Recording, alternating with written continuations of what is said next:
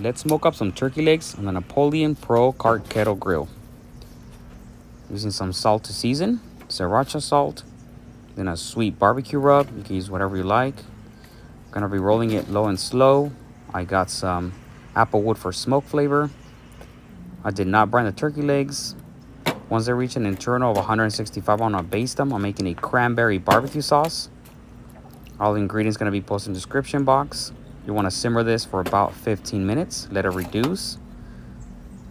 Turkey legs looking real good.